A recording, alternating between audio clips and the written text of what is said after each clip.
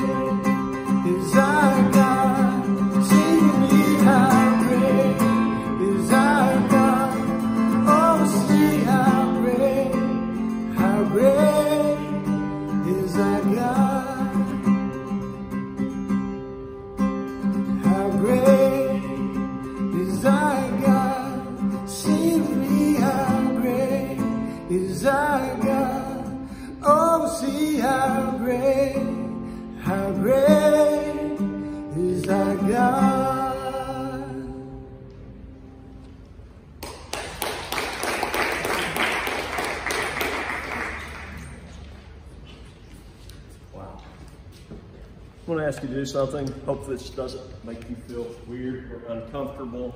If it does, just go with me. You have two hands. You just take one hand and place it at your ear, place the other hand at your heart. And let's pray right now and ask God to anoint our ears and anoint our hearts so that we hear Him. Would you do that with me? And just give you a moment to pray that. Ask God to just anoint your ears, anoint your hearing, and anoint your heart, your soul.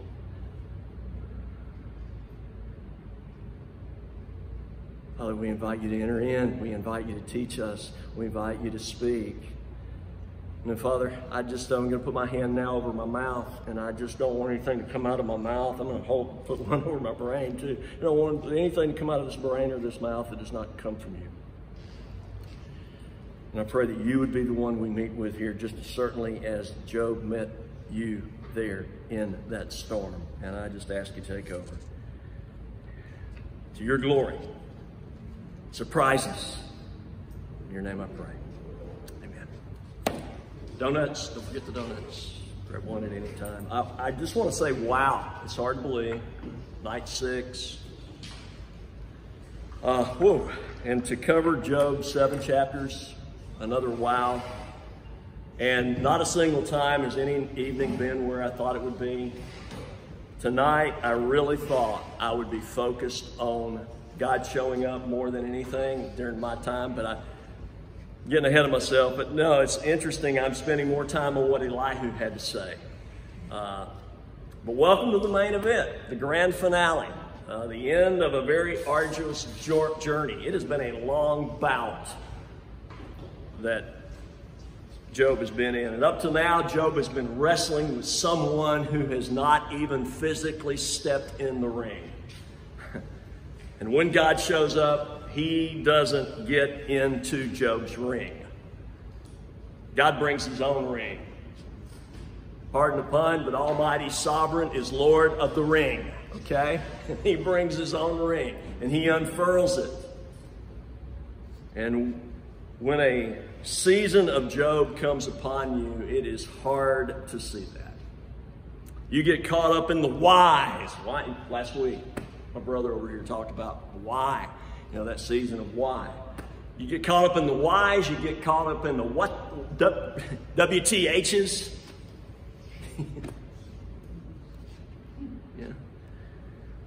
And when friends come along and start filling your ringside seats, to watch you sling it out with God, they hear you say why, they will give you their opinion. You didn't ask for it, they'll give it.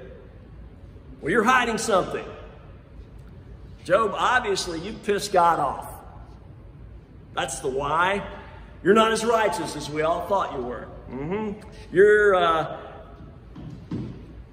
a sinner. That's the only explanation. You have really messed up, and you just need to come clean. That's what Job hears over and over and over again. And round you go, defending your righteousness, hurtling questions at God. I grew up going to the state fair, and I was drawn to the Wall of Death. Anybody remember the Wall of Death? I don't even know if they have it anymore. It's that motorcycle rider gets in there and goes in that circle round and round and round. You just look down on there and everybody's hoping he'll crash, you know, because it's what you do when you're 10 years old, you know. But you're just amazed, the Wall of Death. You're going round and round in circles. And then when you get caught in a season like this, that's exactly where you're going. You're corkscrewing yourself right into the ground. And that's where Job has been. Round 1, when your world comes apart. Round 2, when the words of men are about as empty as God is silent. Round 3, when faith soars outlandish. Job makes some incredible declarations of faith. Round 4, when you can't find God. Round 5, when there's nothing more to pray. And that's where Job was when we left him last week. He's face down on the ground, on his ash heap. He is done. Remember, there's 2 ways to be done with a fork, or two proverbial sayings with a fork. Stick a fork in me, I'm done. Or the fork, the best is yet to come. And Job is of the stick a fork in me, I'm done variety. And I imagine he's face down in the ashes. He's breathing ashes. Perhaps these are the ashes of all the sacrifices he has made through the years on behalf of his newly deceased children. That's a possibility. As Job 1 tells us, how he would always make the sacrifices for his children lest they sin against God. Perhaps these are ashes of his dreams, ashes of his hopes, the ashes of what once was. Could it be, just asking the question, could it be that Job is worshiping ashes? And that is why he can't see the beauty yet. I mean, Isaiah 61:3, God makes the promise, I will bestow beauty for ashes. But I have to pause. That's really probably an unfair question for me to ask Job when he's where he is right now. Job is down. And we have 2 more chapters of Elihu.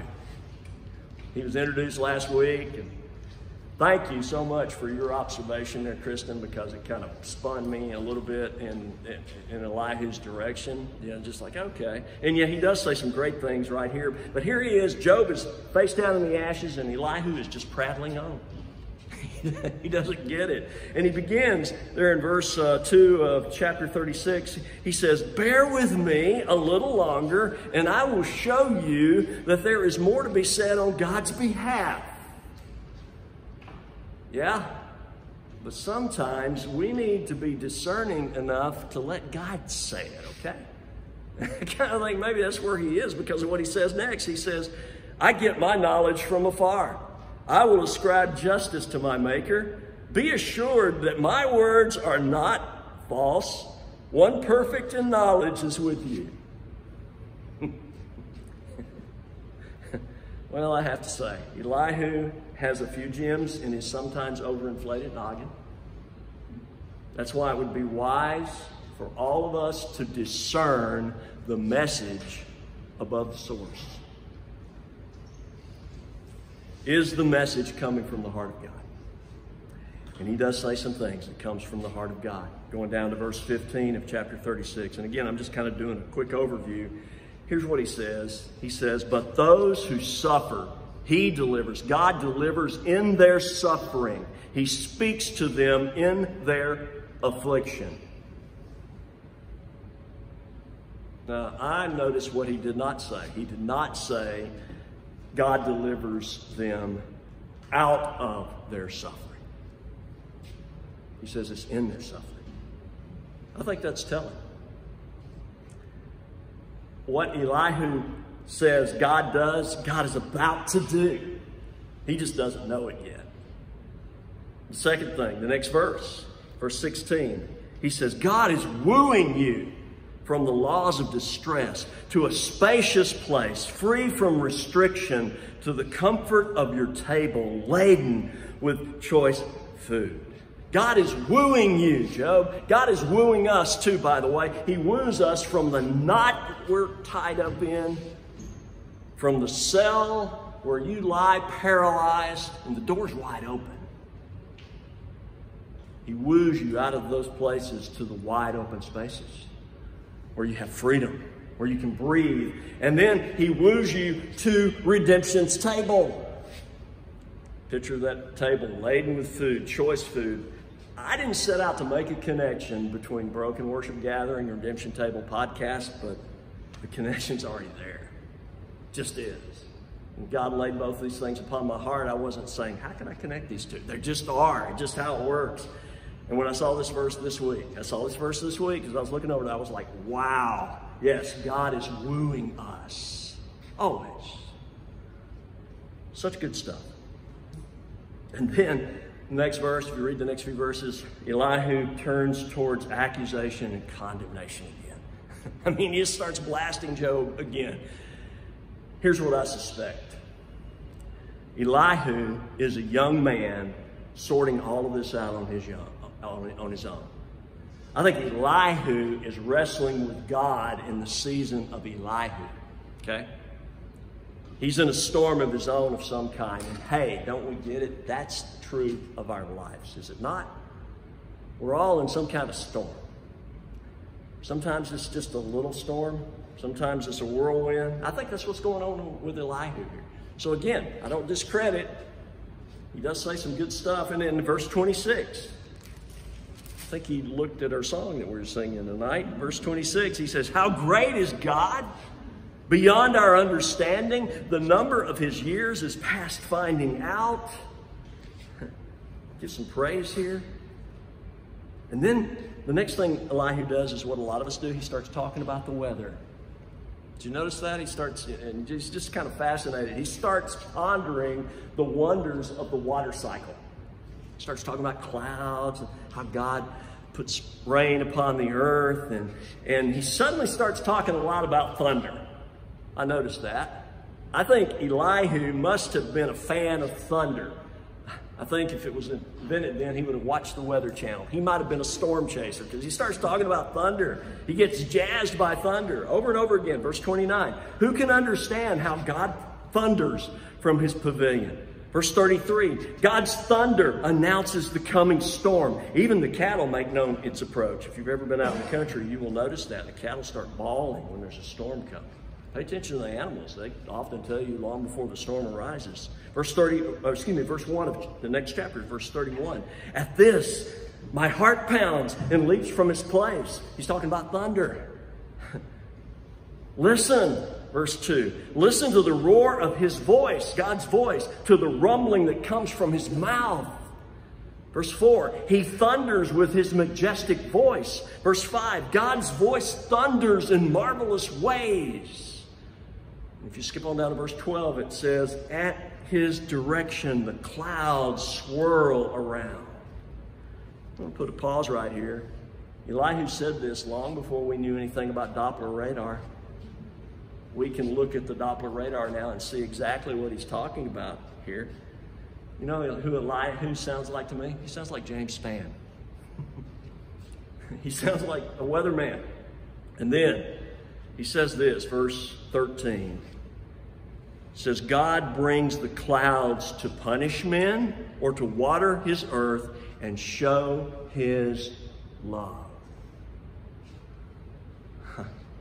The love of God is introduced in this book for the first time right before God shows up. I don't think that's coincidental at all. And he talks about punishment, discipline. I think it's more, I think he's a little inaccurate here. Yes, God will punish sin. There's no doubt about that. The Bible tells us that. But he disciplines those he loves. Verse 14, listen to this, Job. I think at this moment he's not saying, hey, listen to what I have to say. He's like, listen to the thunder, because I think there was a gathering storm fastly approaching, and it was about to bear down upon them. And the earth is rumbling with thunder.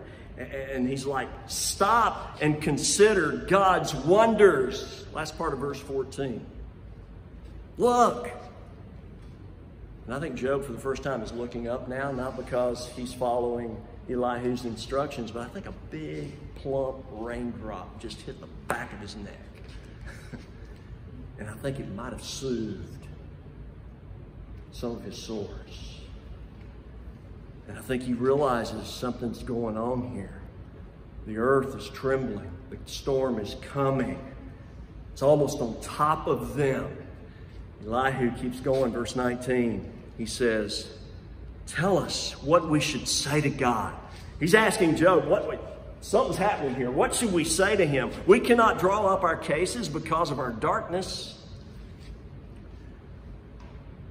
Verse 20, should he be told that I want to speak? Would any man ask to be swallowed up? Job, if you want to issue a retraction, all this grumbling you've been doing towards God, now might be a good time to do it, because I think something's about to unfold here. Verse 24, the last verse, he speaks, therefore men revere God, for does he not have regard for all the wise in heart? And suddenly, he's off the scene. Evidently, the perfect spot for God to suck the breath right out of Elihu's lungs and the words right out of his mouth, because God shows up. Elihu, unbeknownst even to himself, and God probably did it that way on purpose because he just didn't need to know. Elihu is like the announcer. If you've ever watched wrestling, I don't, but you know, I know it happens before a wrestling match, before a boxing match, before the main event. What do you hear? Let's get ready to rumble! That's Elihu's role. He didn't know God was coming. He didn't know God was going to steal his thunder. That's what he does. But he was used of God to set the stage. He set the stage and he's gone. An interesting thing, when God spoke at the very end of chapter 42, God talks about the other three friends. Elihu doesn't even get credit as the final credits roll. I don't know what that's about. And Job, this happened so swiftly This was something he yearned for. All through this book, he's been praying. Would God show up? Would he be my advocate? Would he stand here and we can talk and we can contend together? And God shows up and he's in for a big surprise. When you're deep in the epicenter of your crater, it is hard to hear the surround sound of God's grace. And that's where he's been. When you're examining your ashes with a magnifying glass, it's hard to witness the wonder swirling around about you. When you ask God for anything, expect to receive a totally different answer, a totally different response than what you asked for. We often ask for mere shadows. God brings the sun that casts those shadows. I have found that our God expectations and God's reality are just vastly different. Even when God in his perfect will gives us exactly what we asked for, there's always something we just didn't see. So much more than we asked for, even though it's what we asked for. And Job has been inviting God into the ring of why. And God unfurls his own ring. The ring of who? Who? Verse 1. Then the Lord answered Job. About to get an answer, okay? Out of the storm, God said, who is this that darkens my counsel?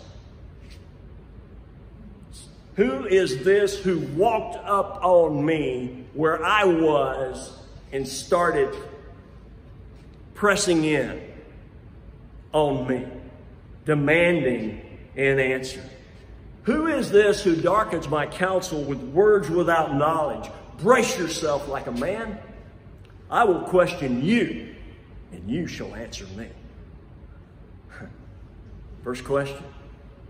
Where were you when I laid the earth's foundation? Tell me. And I just believe there was a long pause here between that first question. Just silence. Because I think Job was like, can't answer that. Okay. God goes to the next question.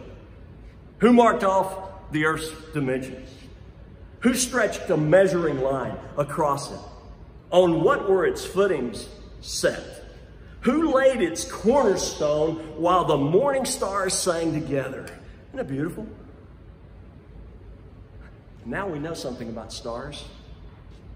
A beam of light can be transformed into sound waves, revealing each individual star's song. Did you know that? Talk about singing stars. They had no way of knowing that, but God did. God who led this to be written, he knew. He goes on with his questions, God does. He goes to the oceans. All right, let's go to the oceans. Who took charge of the ocean? I love the way the message says it here. Who took charge of the ocean when it was gushed forth like a baby from the womb? Then I made a playpen for it, and I told it, you stay there, you go no further. This is your limits. You're in time out, because you would just cause too much havoc if you got out of your playpen. And that would be true if the oceans got out. And on and on and on God goes. He is plying Job with one question after another. You know, there are 77 questions in all. God is wearing Job out. Job didn't answer any of these 77 questions either, by the way. God is wearing Job out. But you know what? If you need to be disciplined, and we all do from time to time, I just got to say, what better way than to be worn out by wonder?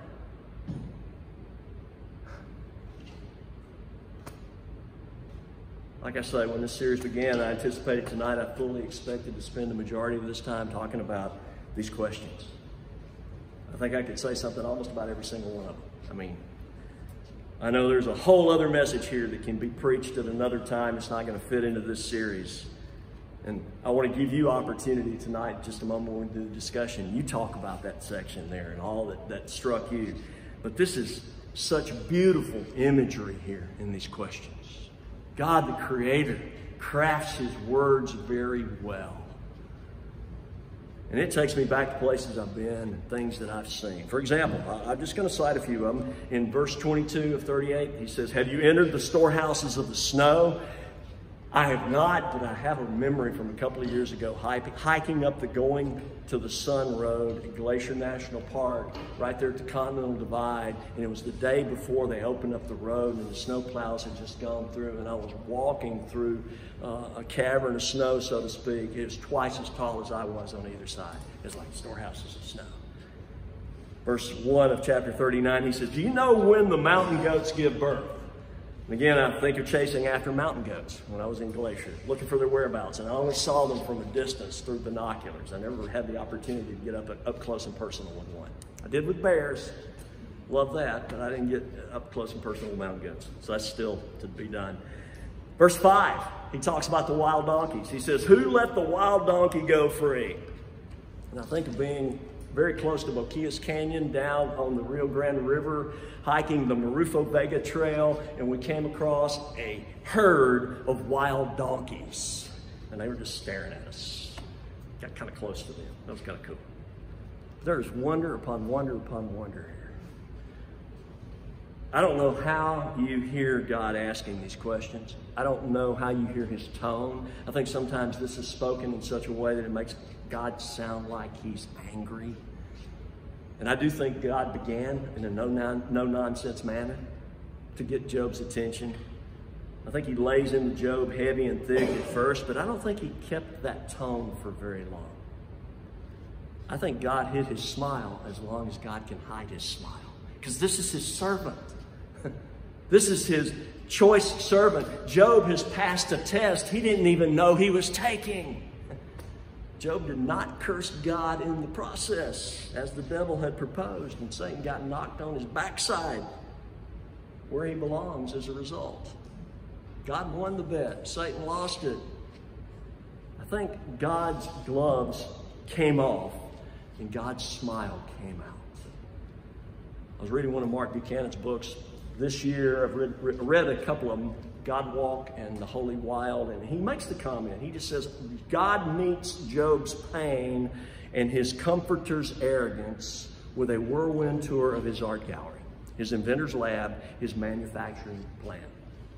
And then he goes on to say this. He says, look, Job, I'm here to say, look what I've made. You've been sitting here on this dung heap so long, with this pain in your heart and in your flesh so long, with these boring windbags haranguing you for so long that you've grown blind to beauty. Everyone's trying to fix you, Job. I'm not. I'm trying to wow you. And I think he's right. God pauses midway and he gives Job a chance to answer.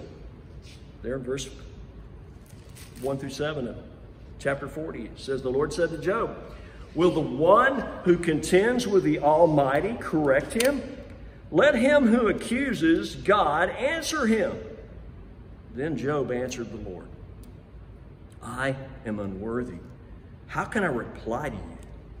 I put my hand over my mouth. I spoke once, but I have no answer. Twice, but I will say no more. In other words,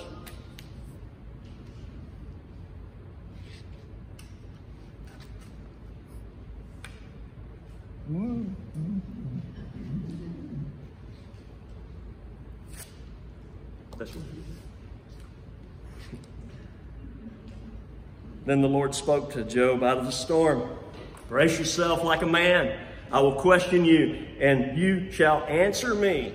And then he starts off again. God resumes, as if to say, no, you wanted to contend with me. Tell you what, let me make this easier for you. Latter part of verse 40, latter part of verse 41, he says, I'll tell you what, let me pick an alternate to come and wrestle you in your ring. And I know just the perfect one to start with. You can have a cage match with them. Here's my first contender for you, Behemoth. A hippopotamus. God goes old school Robin Williams Jumanji on Job here. So tell you what, you're going to wake up in the morning and you're going to have a hippopotamus in your bedroom and the doors are going to be locked. See how long you contend with him. Okay? See what you can do with that. He's a little stout. He might step on you. He might do some internal permanent damage. But hey, you've been asking for this. What? Don't want to do the behemoth? Okay, I'll tell you what. Chapter 41. I tell you what we'll do. How about a Leviathan? We don't even know what that is.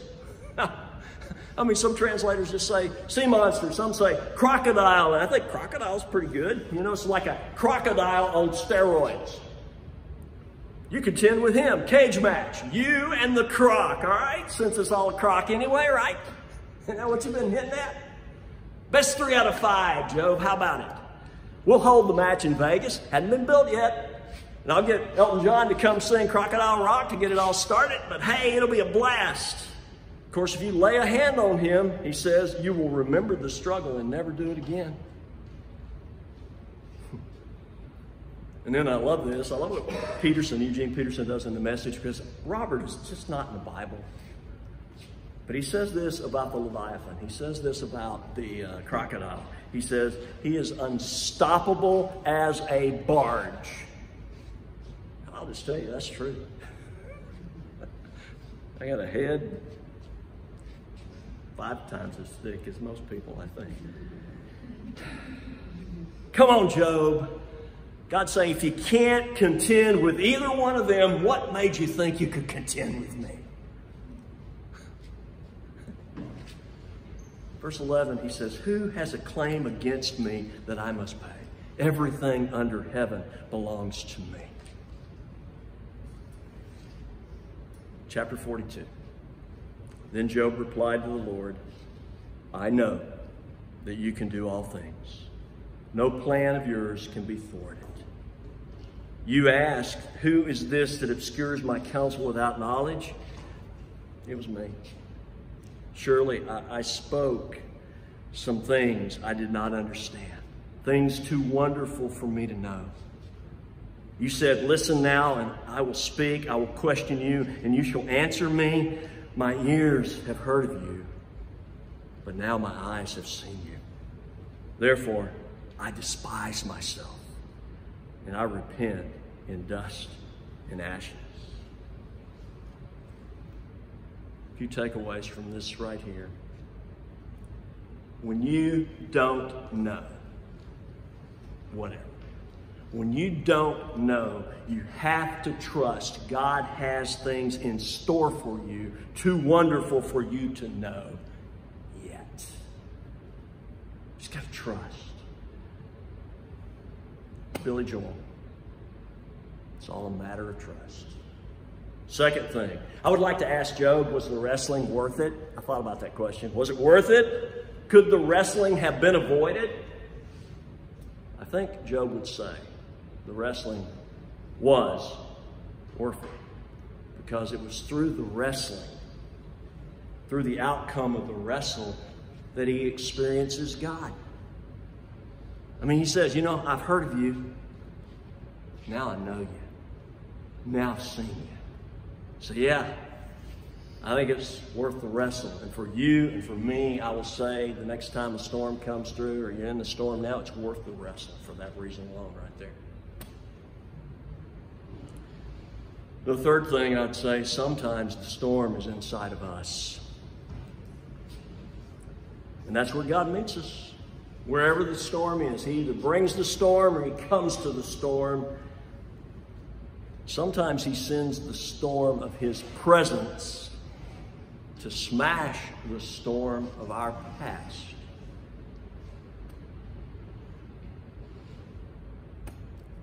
Then God's final response, his quick epilogue here. I love this. After the Lord had said these things to Job, he said to Eliphaz the Temanite, I'm angry with you and your 2 friends, because you are just a bunch of chuckleheads. Let's paraphrase. You have not spoken to me what is right as my servant Job has. So now take 7 bulls and 7 rams and go to my servant Job and sacrifice a burnt offering for yourselves. My servant Job will pray for you and not deal with you according to your folly. You have not spoken to me what is right as my servant Job has. He says, so they did that. The Lord accepted Job's prayer. Interesting thing here, 7 bulls, 7 rams, that's a lot of sacrifice, because I don't know if you, in the book of Ezekiel received God's instructions and said, you bring 7 bulls, 7 rams, and this would be a sacrifice for an entire nation. And these are just 3 guys who should have kept their mouth shut. It says, after Job prayed for his friends, the Lord made him prosperous again and gave him twice as much as all he had before. His family came, they comforted him, brought gifts, and to me, it's just an important verse for me in my life. Has been for a while now. Verse 12, the Lord blessed the latter part of Job's life more than the first. I claim that. I want that blessing. And then he talks about his livestock, and I'm like, okay, that's great. I love livestock. I'm not going to worry about the count here. Talks about, I love this. He had 3 daughters, beautiful daughters. Doesn't even mention the sons. I love that, because usually it's a man-oriented culture here. And then it says Job made sure that his daughters got an equal inheritance. There's just something beautiful about the way this closes out. And after all this, Job lived 140 more years. He got to see his great-great-grandchildren, his children, their children, their children's children, etc. Cool book. We're going to pause this. We're going to lean in and